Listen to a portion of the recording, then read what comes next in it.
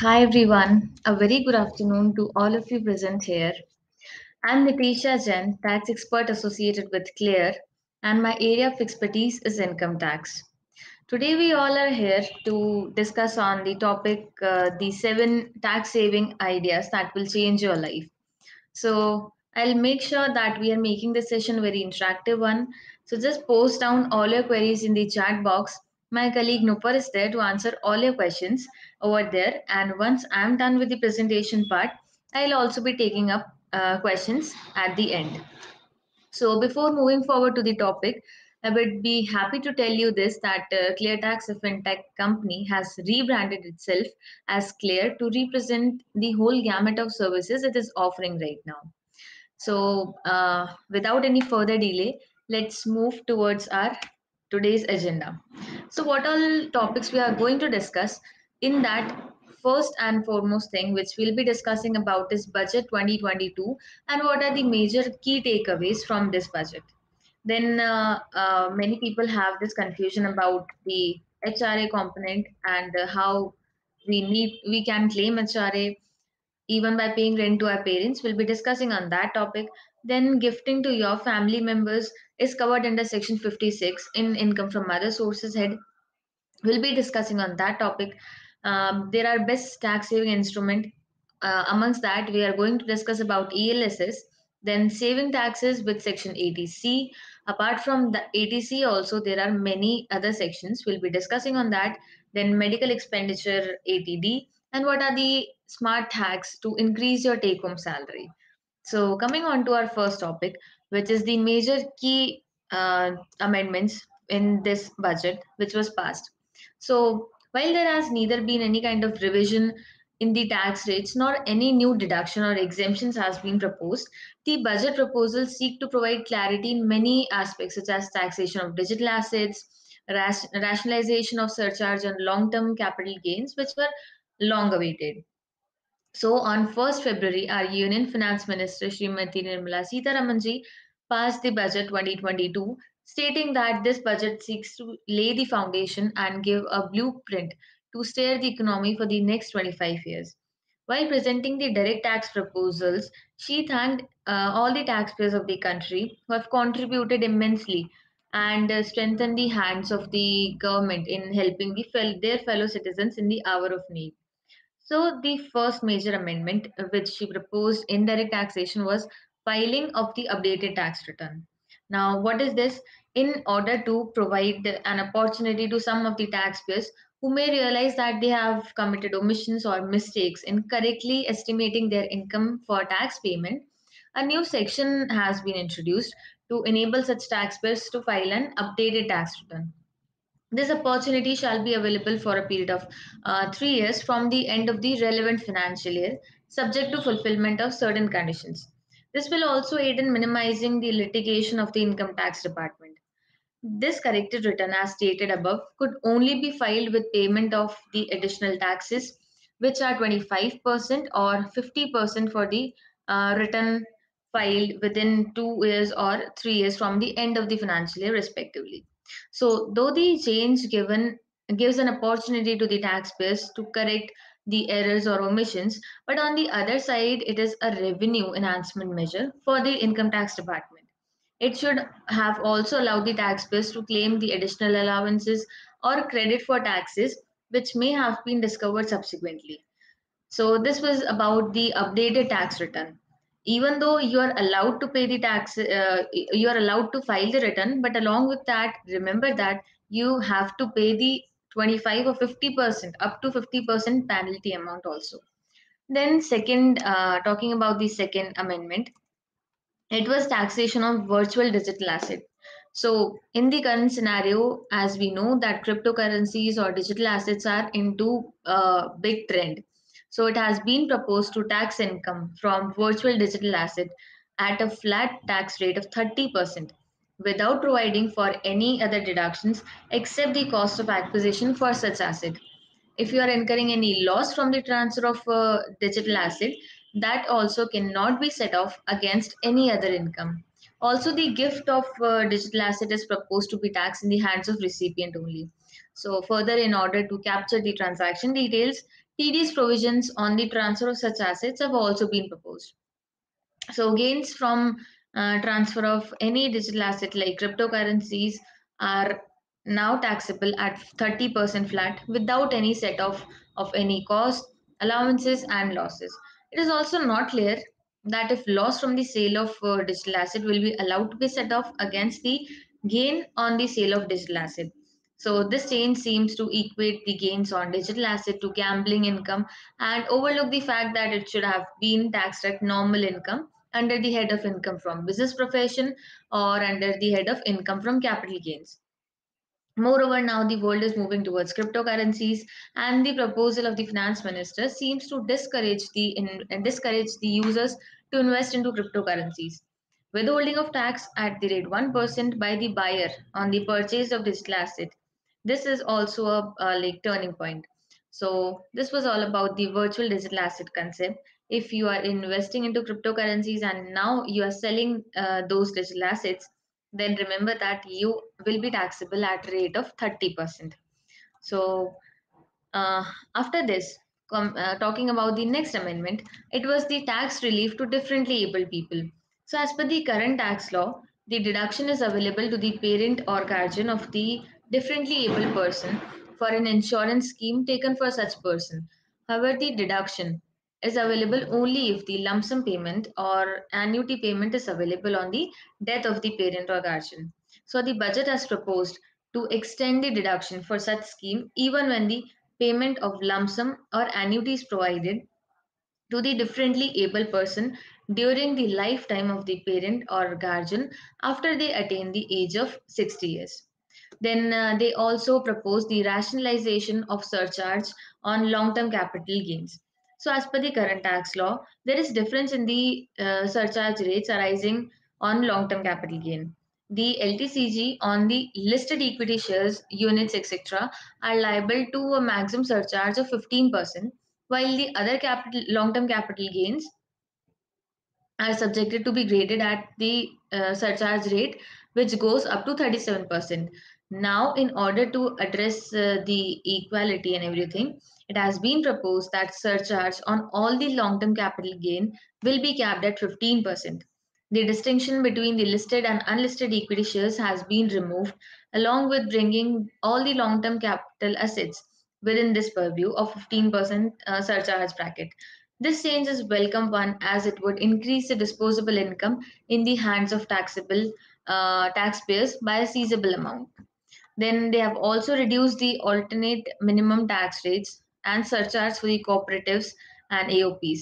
And in order to reduce the litigation, a new scheme for management of litigation has been proposed, wherein the superior authorities could instruct the tax officers to keep on hold the filing of appeals before the tribunal and the High Court on a similar question of law pending before the High Court or Supreme Court in case of any taxpayer.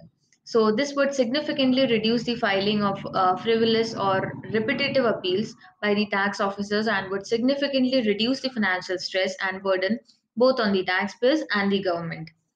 Now we were expecting many kind of COVID amendment budgets, but this was not the case.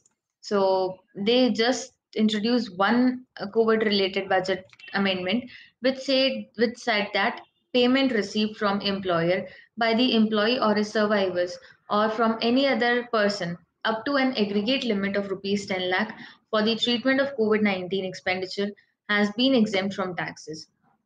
So this is expected to give a significant breather to the taxpayers who have already gone through pain, especially during the second wave of COVID-19.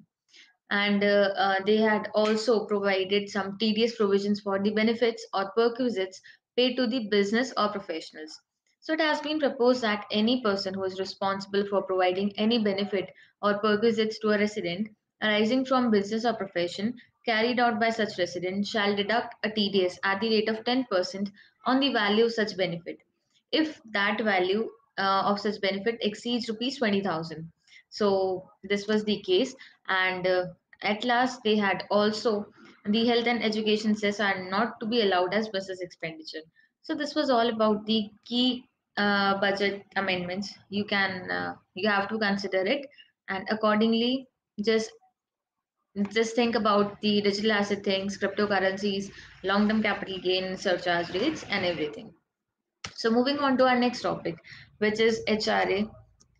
So, if we talk about HRA thing, house rent allowances and income tax, it is the component of salary which is received towards the rent payment and is allowed as deduction from your taxable income. Now, there is one common myth that some people are having, that whatever rent amount I am paying, that will be wholly allowed as HRA exemption. But this is not the case. Income tax provision provides three conditions. First one is actual HRA, which is received by the employee. Second is 40% of the HRA for non-metro, 40% of your salary for the non-metro city, or 50% of the salary for metro cities like Mumbai, Delhi, Kolkata, and Chennai. And the third condition is actual rent paid less 10% of the salary. So, as per the provision, whatever will be the least amount from these three conditions will be allowed as your HRA exemption, and not the entire rent which you are paying will be allowed as HRA exemption. So this is the case. It is the most common allowances which is received by the salaried person. Those who live on rent can maximize on saving the taxes by claiming the HRA deduction from salary. So are you unsure about how you can claim HRA if you live with your parents? Then those who live with their parents can pay rent to their parents, and then also they can save tax. How it can be done? For that, you can pay rent to your parents if you are staying with your parents. This should be done by transferring the money to their bank account or pay via check. This way you will be able to claim your HRA deduction properly. Now, since rent is paid to the owners, the property must be owned by your parents only. It may be owned by one or both of the parent. So you can deposit the money to any one of your parent in case of joint house ownership, or to the parent who is the legal owner of the house. Remember that you cannot be the owner or co-owner of this property, since you cannot claim tax exemption on the rent paid to yourself. Now, there will be some documents which are required to claim the HRA if you are staying with your parents. So, for that, first one will be the rent agreement and rent receipts. Usually, employers ask for the copy of the rental agreement for their records. They can also request submission of the rent receipts to allow your HRA exemption. You can enter into simple rent agreement with your parents, or you can also prepare the rent receipts by using the clear tax rent receipt generator. You can print these receipts and submit to your HR or payroll department. But it is important to keep all the records with you in case if you get the notice in future. So you have to submit all the documents to the assessing officer.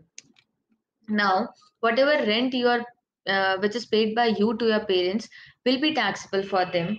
The rental income which is paid by you is to be reported under the head income from house property in your parents' income tax return. However, they can claim property taxes paid by them, and they can also claim the 30% standard deduction from this rental income. So, if you are not able to submit the rent receipts in time to your employer and your employer deducts TDS on HRA, you are still covered under the HRA exemptions, can be claimed even at the time of filing your income tax return. So, if you forgot to submit the rent receipts to your employer and they have not included the HRA exemption, but still, if you are having the rent receipts, then too at the time of your return filing, you can include all those HRA exemption. After making the proper calculation, you can include the HRA exemption amount and reduce it from your total taxable salary income. So, this is all about the HRA thing. Now, moving on to our next topic, which is gifting taxes to your family members. So, we live in India, which have lots of reason to celebrate, owing to its diversified culture, customs, and religions. Numerous occasions arise where gifts are exchanged. However, many times gifts can also be part of tax planning or tax evasion. While tax planning is done within the framework of law, it is permissible. But tax evasion is prohibited and can be penalized. But little did you know that these gifts are taxable after a certain limit, and one needs to pay the income taxes on the gift received to them.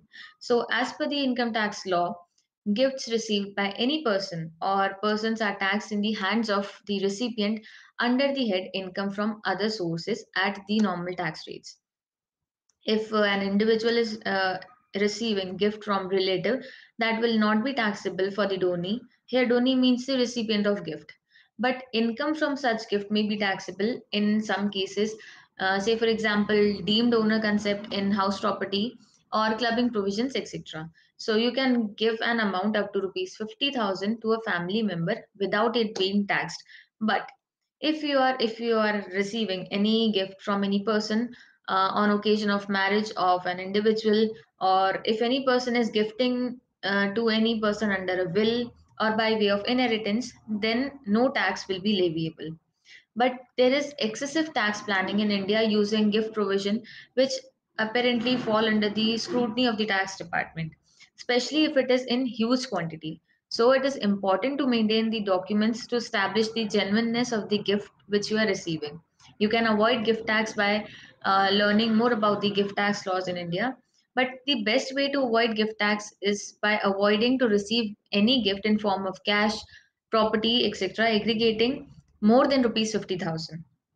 You have to pay taxes on the money which is gifted to you, as the receiver will have to bear the taxes applicable on them if it is exceeding 50,000 rupees. So this is all about the gift concept. So plan accordingly. If you are receiving any gift, it should not be above 50,000, because above that it will be taxable. Now, talking about how you can save your taxes using ELSs.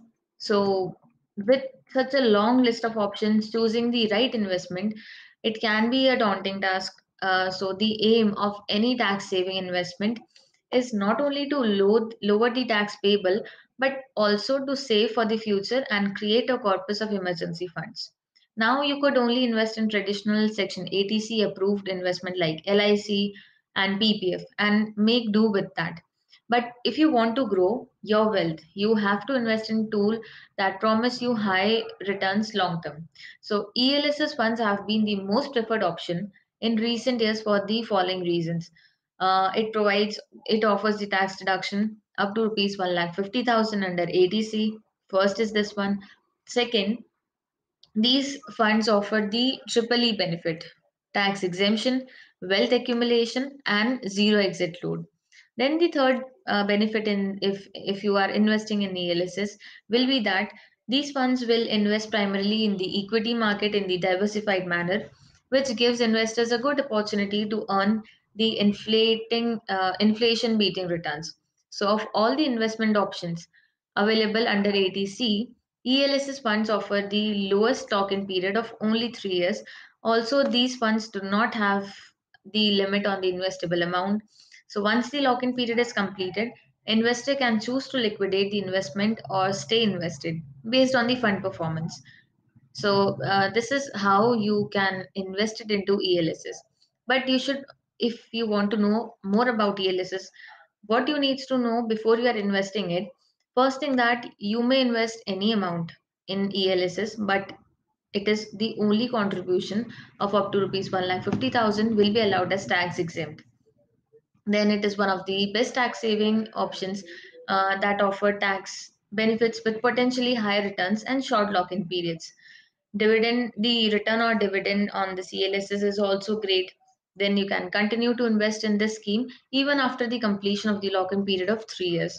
The risk involved with the CLSS is higher when compared to fixed deposit or PPF, but the returns are potentially higher as well.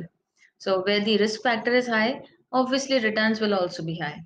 So accordingly, as per your investments, as per your funds, as per your risk appetite, that how much risk you can avail, make your decision, and then you can invest in ELSs.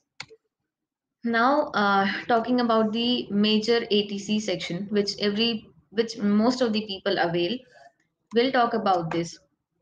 So, in this life insurance premium, if you are having a life insurance premium, then this will not just it is not just a premium thing, but it will also provide you the tax exemption for securing family a future. Everybody takes life insurance premium. So if you are investing the amount into this, then 1.5 lakh is the benefit amount under ATC. You can include the life insurance premium which is paid by you in under section ATC. Then if you have any kind of ULIP plan, if you are in looking for long term investment plan, then for in that case, unit linked insurance plan is a good tax saving instrument. It offers insurance to your investment. Your premium is invested in the debt and equity market, offering you the tax free returns. So you can expect a good result from the ULIP only if you invest for 10 to 12 years. Then if you are investing into PPF, so PPF is also most preferred option for the tax benefit under ATC section. This long-term savings scheme has lock-in period of 15 years, 15 years, and can be extended to block of 5 years. So according to the new budget, the annual investment limit has been increased to 1.5 lakh. Um, you can invest into this. And apart from these, there are other ATC investments, like you can invest into Sukanya Samriddhi Yojana. You can avail the deduction of home loan principal repayment under ATC. If you are having tuition fees, if you are paying children's tuition fees, then that tuition fee amount will also form part of ATC. So accordingly, you can invest the amounts under ATC various plans and utilize the maximum deduction, which is 1.5 lakh under this section. Apart from ATC also, talking about beyond ATC, you can avail, if you are having any kind of medical insurance premium, then you can avail the benefit under section 80D. So if your age is up to 60 years, then for yourself, your family or spouse, you can avail maximum deduction up to rupees 25,000 under 80D section. But if you have taken medical insurance policy for your senior citizen parents, then in that case, you can get the benefit or maximum deduction up to rupees 50,000. But in case if you are not having any medical insurance policy for your senior citizen parents, but you are incurring medical expenditure on their behalf, then in that case also you are eligible to take the benefit up to rupees 50,000. So this is about the health insurance premium thing. Then if you are contributing into NPS, so in next upcoming slide I'm going to discuss in detail about the NPS thing. But yeah, apart from this NPS, if yes. So 80 double D talks about the medical treatment for the handicap dependent. In case if the disability is 40% or more, but it is less than 80%, then you are going to get a flat deduction up to rupees 75,000. But if the disability is 80% or more, then you will be getting flat deduction up to rupees 1,25,000. Say, suppose you are incurring the medical expenditure on yourself or your dependent for these specific disease which are specified under section 80 double DB. So in that case, lower of the amounts will become exempt. So if your age is below 60 years or up to 60 years, then 40,000 rupees or the actual amount which you have incurred. So whatever will be the lower amount will be allowed as exemption under 80 double DB. And if you are senior citizen, your age is above 60 years, then in that case, you are going to get the deduction up to rupees 1 lakh or the actual amount which you have paid, whatever will be the lower amount will be allowed as your expenditure, the deduction amount. Then in case if you yourself are suffering from any kind of disability, then in that case, if you have physical disability like blindness, including blindness or mental retardation, then you are going to get a flat deduction up to rupees 75,000. And in case of severe disability, your deduction amount will get increased to flat 1,25,000. In case if you have educational loan taken, then so it will not only help you to provide help in the Indian studies, but also if you have taken a loan for your foreign studies, so it will also help you to save your taxes. If you have taken an education loan and you are repaying the same, then the interest paid on that educational loan is will be allowed as deduction from your total income under section 80E. This deduction is provided only for the interest part of the EMI. So I repeat, there is no tax benefit for the principal part of the EMI. Only the interest part will be allowed as the deduction. So there is, but the good thing also in this section is that there is no limit on the maximum amount that is allowed as deduction. Whatever amount will be your interest part, that entire amount you can claim it as your deduction under 80. It is available only for 8 years, starting from the year in which you start repaying the loan or until the interest is fully repaid, whichever is earlier.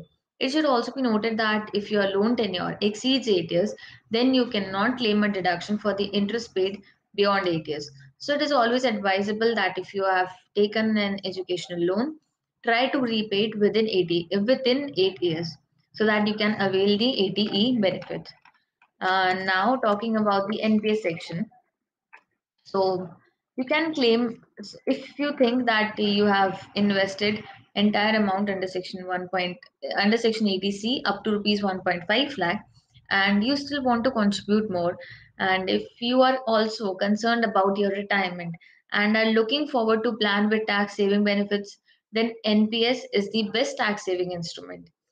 National Pension Scheme is known as its investor friendly features, low cost structure, and flexibility. So, here in this, you can invest minimum amount of rupees 6,000 in installments or at least rupees 500 as lump sum. So, being the investor, you get to decide how to allocate your money for investments in gilts, corporate bonds, and equity. In this section, under section 80 CCD 1B, you can claim any additional self contribution up to rupees 50,000. So, as you can see in this comparison table, there are two accounts, NPS Tier 1 account and NPS Tier 2. So, Tier 1 will be the default account, and if you want, then Tier 2 account you can open. This is voluntarily. Withdrawals from this tier 1 account is not permitted, but from tier 2 it is permitted. Tax exemption from tier 1 account will be restricted up to rupees 2 lakh per annum. So under ATC you can claim up to 1.5 lakh, and under ATCCD 1B you can claim up to extra 50,000 rupees. So altogether from these two sections you can claim 2 lakh rupees of deduction. And under tier 2, 1.5 lakh will be allowed for government employees or other employees. For other employees, it is none. Then minimum NPS contribution in tier 1 will be rupees 500 or 500 or 1000 rupees per annum, and in tier 2 it will be rupees 250. There is no limit of maximum NPS contribution under both the accounts, either in tier 1 or tier 2. It is up to you how you have to invest, how much you have to invest. Maximum contribution depends totally on the individual. There is no limit by the income tax department. So this was all about the tax saving avenues under section ADC. Apart from ATC, also we talked about NPS, how much you can invest, what are its benefits. Then apart from ATC and NPS, there are other tax saving avenues also, which we talked about ATD, which is health insurance premium, then educational loan, all the physical disability section. And if you have donated any amount to any kind of charitable organizations or anything, then in that case ATG will come into picture. So this were all about the tax saving deductions which you can avail. Now there are some smart hacks also to increase your take home salary. So in that case, first one, as we discussed in the earlier slides, were about the HRA. So you can claim any deduction from it will be reduced from your income from salary, the house rent allowance component, then leave travel allowances. So as I told that submit your rental receipts to your employer and avail the deduction. Then if you have traveled across the country anywhere, and you are getting the leave travel allowance from your employer, then it is your responsibility to submit the this fair receipts to your employer, and you can avail the leave travel allowance concession and reduce your taxable income and pay less amount of taxes.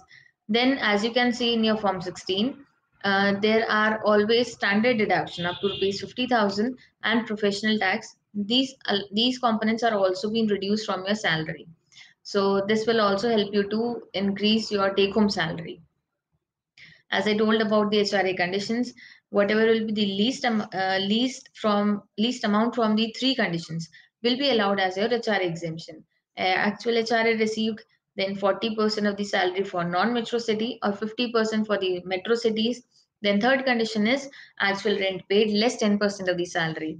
So there is HRA calculator also present in Google. Nupur will provide the link in the chat box. You can use that calculator. You don't have to do any kind of manual calculations. If you have not submitted your rental receipts to our employer, So at the time of your return filing also, you can just use that calculator, include the amounts in the respective column, and you will be able to calculate the HRA exemption correctly by yourself only. Then, as we discussed about the chapter 6A deductions, so 1.5 lakh talks about ATC, additional deduction of 250,000 under NPS scheme, then deduction up to 75,000 under ATD, 50,000 for senior citizen, 25,000 for yourself and your family. Then talking about the home loan component. So yes, if you have taken any home loan, housing loan, so it will be comprising of two parts, interest component and principal repayment. So the interest component will form part of income from house property head under section 24 up to rupees 2 lakh. So 2 lakh will be reduced from your total income and it will fall under income from house property, and up to 1.5 lakh of principal repayment component you can include it under income under section ATC. So this is also a great thing which will help you to increase your take home salary. And if work on your CTC and request your employer they to deposit the amount to your NPS account. They can also deposit the amount in NPS. So for that, 80 CCD2 section will come into picture. Then if you are opting for any kind of reimbursement, say telephone bills or broadband bills, etc., then those are also eligible to get reduced from your total income from salary. Just reduce that expenditures or allowances which you have received from your employer and then come on the total taxable income from your salary. So if you have any kind of EPF contribution, that will also form part of ATC, and EPF contributions will be reduced by your employer every month from your salary, and accordingly TDS will be deducted. Then just declare your tax saving and investment declarations to your employer on time so that your TDS amount, your monthly tax which has been deducted from your salary slip, from your total income, which will be reduced less by your employer because you have deposited, or sorry, which you have declared your investments on time. Then housing loan deduction, interest payment will be forming part up to maximum 2 lakh rupees, and principal repayment will fall under ATC. And if you want all the calculations to be easy, then you can use our HRA calculator, then rent receipt generator calculator. Also, there are now new regime versus old regime. So if you are confused about these two, and if you want to calculate that which regime will be useful for you, how much tax amount I'll have to pay, how much tax I'll be liable for in the old regime or new regime, if you want comparison of all these things, then there is a clear tax income tax calculator also on Google. Again, the link will be provided in the chat box. You can use all these links and make your calculation very easy for your income tax calculation purposes. Just avail these, and if you have, so these were all about our today's session.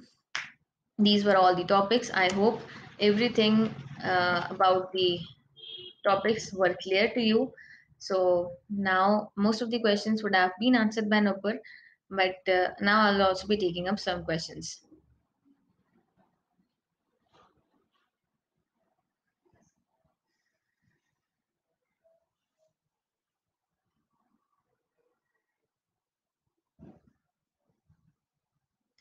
Surya Teja, tax investments come with lock-in. Some of the tax investments come with lock-in and some not. So can you please brief that what are you particularly asking about?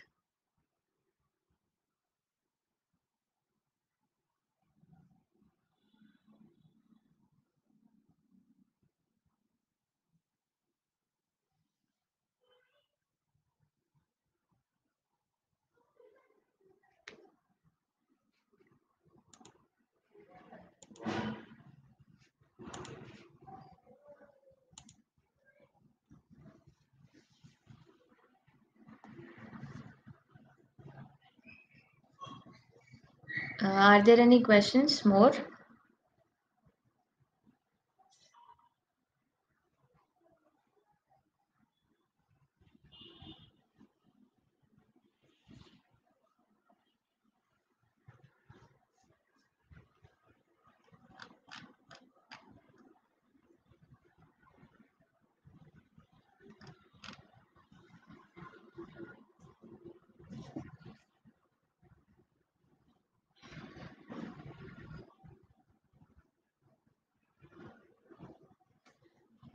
I think there are no more questions. So we are good to wind up the session. Thank you all for joining. And if you have any doubts after the session also, you can write to us at support@cleartax.in. Our support team is there. They'll help you to answer your queries in the mailbox. So thank you so much for everyone for joining.